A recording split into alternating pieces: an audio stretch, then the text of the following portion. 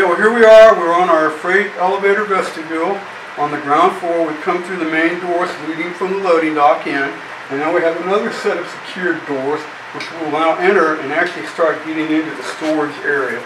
So this is how we enter each one of these rooms.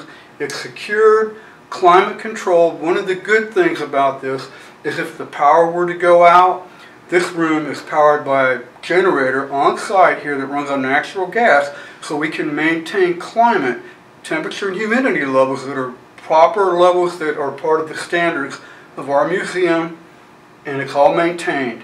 So everything in here is protected. This room is where a lot of artwork would come into, and one of the things I wanted to bring up was the issue of how art actually comes into our museum. There are three ways. It's either going to be a loan, a gift, or a purchase. But either way, it's still got to come into the museum.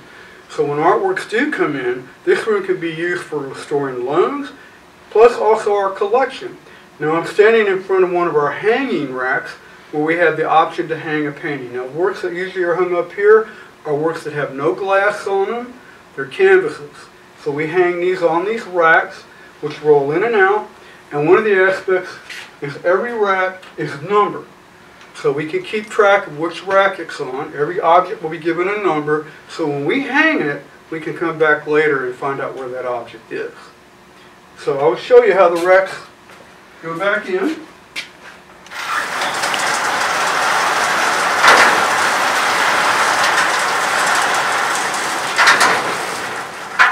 But this provides me good storage space for art objects. And we try to make sure they're not hanging too close together, so we can safely remove them. Alright, here we are. We're in our storage area. Mostly, like I mentioned earlier, is two-dimensional storage. And besides hanging racks, one of the options I have are storage bins. And a lot of these are for objects that are usually under glass or plexiglass. So they can be easily slid in and out. We have Curatorial plastic between each item to protect it so there's no abrasion going on. But this is another way we have to store artworks that come into the museum. Now one of the things we do have to do is each bin has a number. So like this particular bin would be bin number 9 upper. That way when I enter a piece, and every piece itself has a number that we put onto it with a tag or actually physically marked. So when we put the artwork away, we have a number for it and a location, so later we can retrieve it. That's part of our collection management system that our registrar uses. And one of the things I've learned is when we put it away, we are very, very careful to record that, because a happy registrar makes for a happy museum. We are now in a 3D storage area. You notice I'm standing by some large furniture on large shelves. Now, my 3D storage, I have the advantage of having two different separate storage rooms in 3D storage, which is very good. Now, I have the big shelves in the front room near the door where we'd enter the museum.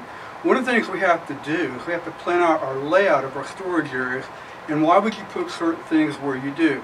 Well, one of the standards we use, it's always better to move big objects near the door, in and out, instead of bringing them through smaller objects. If something were to go wrong, something were to fall over, I would not want a large piece to fall into small objects and cause damage.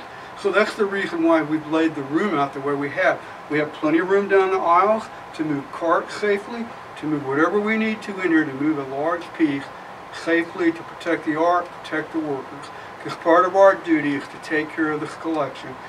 And it's our privilege so we can share it with you. Right, here we are back in the second room of our storage area, where we've got our nice powder-baked enamel shelves.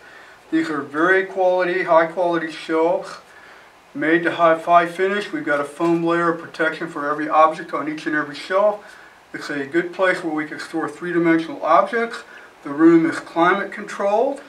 Light levels are usually maintained very low in here when no one's in the room to help protect the artworks. Once again, every location is tagged with a number so we can find the objects. So this gives us plenty of storage area to store three-dimensional objects. Now a lot of times people ask, well, how many things are not being shown? Well, a lot of times, a lot, to be honest. But, you know, we don't have the physical room to show everything. But one of the things we do in our galleries, especially with our own collection, is we will rotate objects out, have special shows. We've had shows on a collection of our wood, collection of our glass, collection of our metal. In fact, right now we have an exhibition up featuring over 1,000 items. in our Cochrane Gallery of American art from our own collection. So this is where we can store art safely and bring it in and out and take it up for our exhibitions. Another thing we have in our three-dimensional storage available to us are quality cabinets where we can store different materials like silver.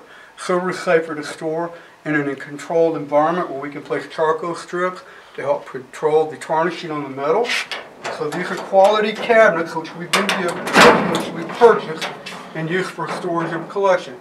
So we have built-in shelving, we have slide-out drawers which are available to put other objects into. Once again, everything's foam lined. In this particular instance, we have acrylic dividers to protect the objects from running in and hitting each other, and the drawers are open or closed. And once again, everything is numbered to help keep track of where that particular object would be located. So this is another way we have to preserve, store, and protect pieces that are in our collection or loaned to us.